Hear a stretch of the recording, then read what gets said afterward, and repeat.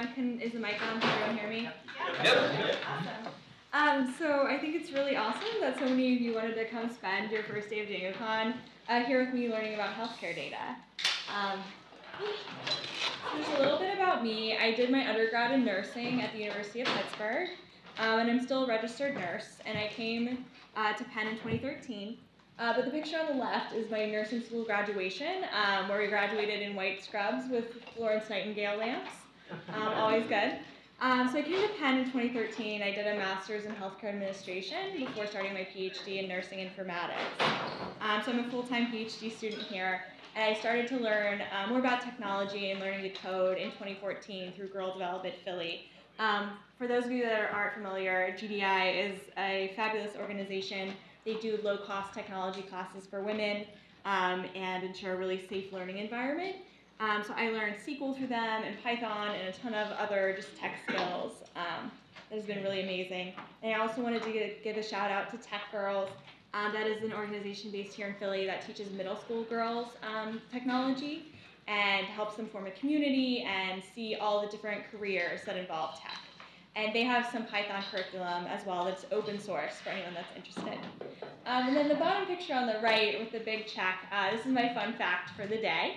That's Philly Code Fest 2015. I have won every hackathon that I've participated in. So yeah, really proud about that. I wanted to just shout out and thank quite a few people that helped me get up here today and encouraged me to submit the CFP for this presentation. A lot of them are here at DjangoCon and in the audience. Here in Philly, we have an amazing women in tech community. And there was a conference here in Wharton called ELEConf in November, where I've met a lot of women that are sitting in here today, and have been extremely encouraging, as well as everyone that encouraged me over Twitter that I haven't yet met in person. And especially I want to thank Lacey Williams-Henschel for talking with me about my CFP idea and reviewing my drafts. So if we get started. So when I was a clinical nurse, I worked with older adults. I love working with older adults and technology, and especially it gets me really excited when older adults use technology.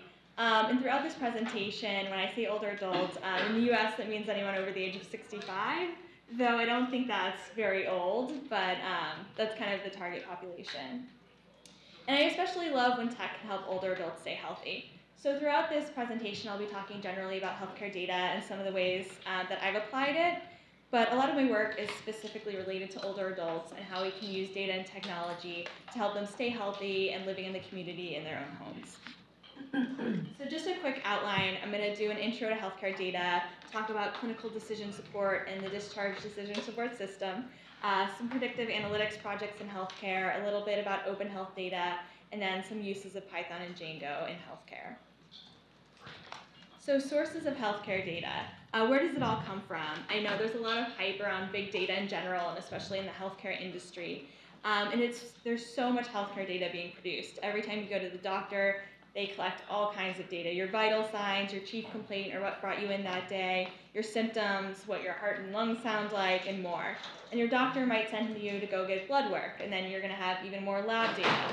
And then all of that has to be paid by your insurance company, who then produces claims about this data. So this picture just shows all the data users and people that are producing data.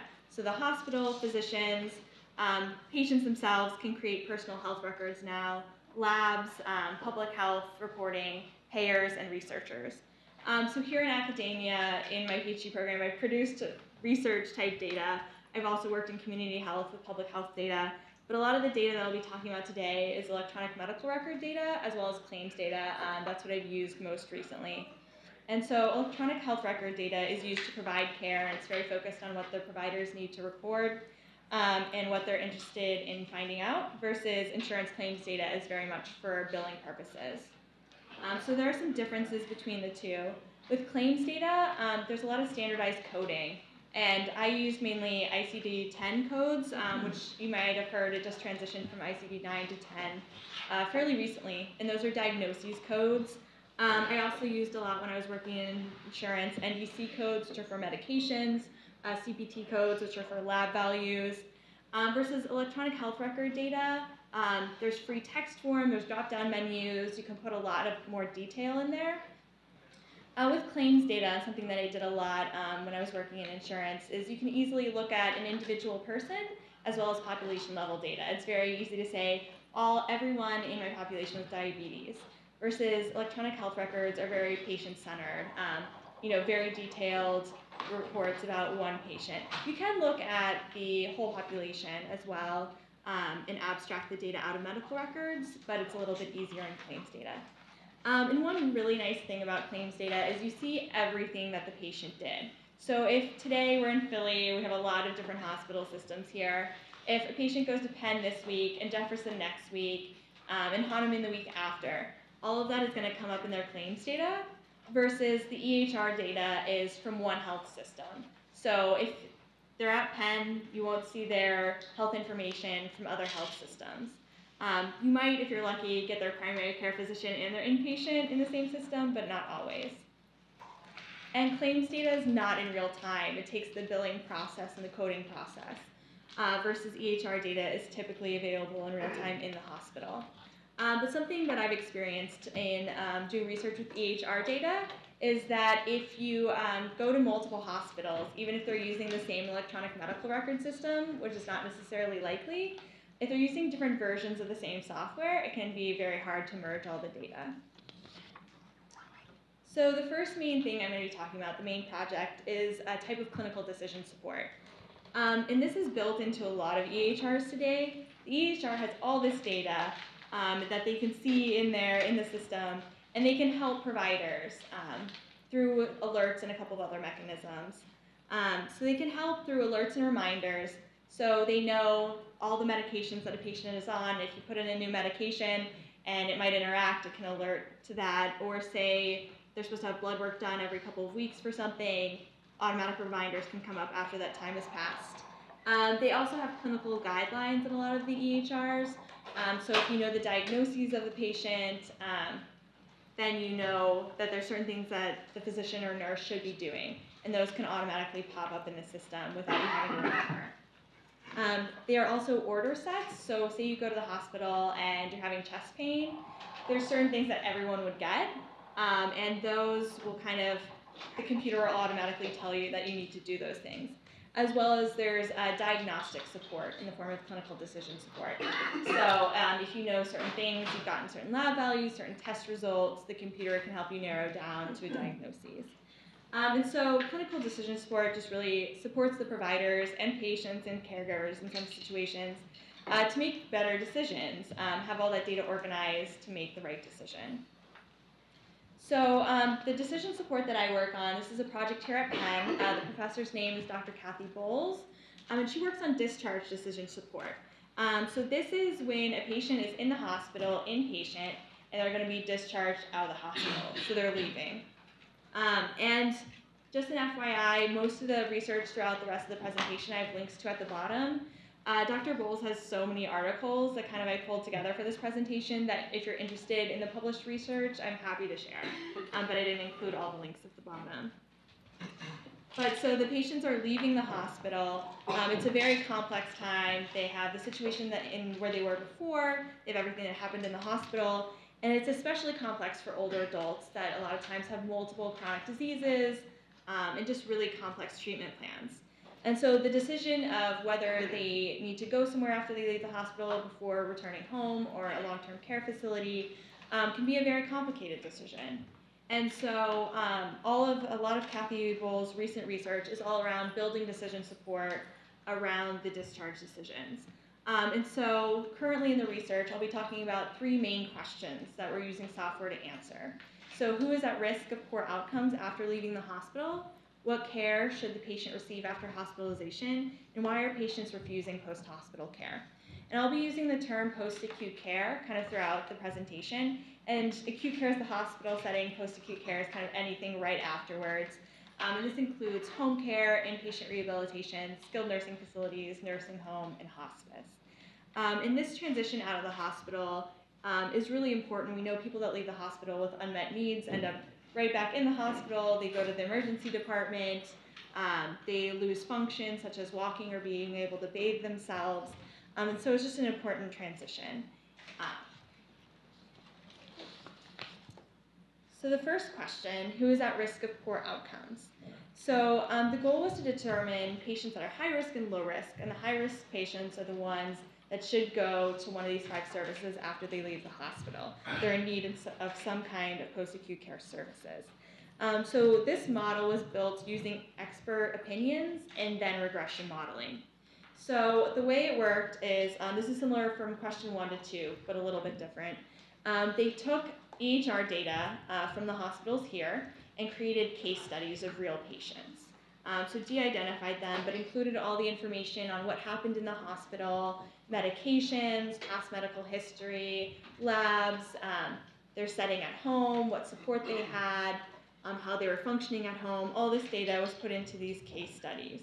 And then they recruited experts, both nationally and locally, from a number of different disciplines. So nurses, physical therapists, physicians, social workers, discharge planning experts. And all of these people had at least 5 years of relevant experience. So really experts in the area of discharge planning. And so they were in teams of 8, and they all looked at the case studies and then said whether they wanted to discharge the patient to home or whether they should be referred to services and why. So after they collected all this data, they did a first round, and if there was an agreement, they then could do Delphi rounds to get them to discuss what they thought, why they would refer or not, and come to agreement. So after that was done, they had refer or not refer, and for those refer patients, they had reasons why, and they did regression modeling with that, and came up with 6 factors in the model that were predictive of poor outcomes post-hospitalization. And those were age, walking ability, length of stay, the number of comorbid conditions, so how many different conditions they had, depression, and self-rated health assessment. So when you ask them how they felt, how healthy they were, it's poor, fair, good, and excellent. So how did they rate their own health? And so all 6 of these are things that are easily added into the EHR. Those are data that are already collected by the admitting nurse or in a daily nurse assessment. So this predictive model was actually added into the hospital system, both here and a couple other locations throughout the country, through a technology transfer company called Right Care Solutions. And they've been continuing to do research, and when the algorithm was implemented, they've shown that it's abbreviated the D2S2 for Discharge Decision Support Study, but the D2S2 does decrease 30 and 60-day readmissions and leads to better outcomes for patients. So once we knew who was at risk and who wasn't, and who to refer and who not, the next question was, where should they be referred to? So what care should they receive? So this process was, again, very similar. Pulled new EHR records and put together all of these case studies. And there were up to 1,200 variables from the nursing admission assessments and ongoing documentation. And as I mentioned, it was things like sociodemographics, cognitive status, physical and mental health, home environment, and social support, things about the caregiver, medications, medical history, depression, fall risk. And again, we had teams that were very interdisciplinary, doctors, nurses, social workers, and physical therapists. This time they were only in teams of 3, and all of the case review was done online. So they would go in, read the case, check yes or no to whether they were referred, where they wanted to refer them to, and then the case came back up with check boxes next to every variable, and they would go back in and click all the variables that helped them make that decision. And for this one, we were using EHR records from 4 different hospitals. So as I mentioned earlier, it was a big process to merge them, even though they were all using the same vendor. Some of them had customized their electronic health records or were using different versions, so the data actually didn't all look the same. And through this study with question 1 and question 2, it was found that almost a quarter of patients were actually refusing care. So they were at high risk of being readmitted, they were recommended a post-acute referral site, and they were actually declining those services. So the next question was, why are they declining those services? Are they declining because of preferences? And if so, can those preferences be incorporated into the model? So this is the work that I'm working on right now. The article that's clipped at the top is from a couple months ago. And it was looking at when patients are leaving the hospital, what information they would want to know. And for this, I interviewed almost 30 older adults in the hospital about all kinds of questions about what they knew about the different post-acute care sites, what they were concerned about in being referred, what they might want to know. And so we asked them the 2 questions that we've been analyzing. The top one's done, and we're working on the second one. The first one was, when discussing options available to you for post-hospital services, what would you like to know about your care and those services to help you make an informed decision? And can you tell from the patient point of view why someone would not want post-hospital care? So the hope is, if we know, according to the predictive modeling, they should go to home care, is there a way for us to know before approaching that patient that maybe they aren't comfortable with someone coming into their home, they might do better with an inpatient setting? Or the opposite, that they really absolutely want to stay in their home and we should look at something in the community. As well as if they have any misperceptions about the different sites and just generally what they know, so we can help them accept the preferred site of care for post-hospital. So now I'm going to talk about a couple of projects related to predictive analytics. So with the D2S2, it was expert opinions and then regression modeling versus just taking all the data that's in the EHR, all these variables, and running the statistics from that. The 2 examples I'm going to bring up are projects I worked on at Independence Blue Cross here in Philadelphia. They're an insurance company. I worked specifically in Medicare Advantage, which is the health plans for older adults. But a lot of the projects that we worked on in informatics were across their patient populations. And what I think is really exciting about both the D2S2 and the work I'm about to talk about is that if we can predict these bad outcomes, as nurses and other healthcare professionals, you can intervene before that point. So with the D2S2, if we know that they're going to have poor outcomes, likely, we can do something ahead of time, which is the same for the next 2 scenarios. So the first one is a likelihood of hospitalization model.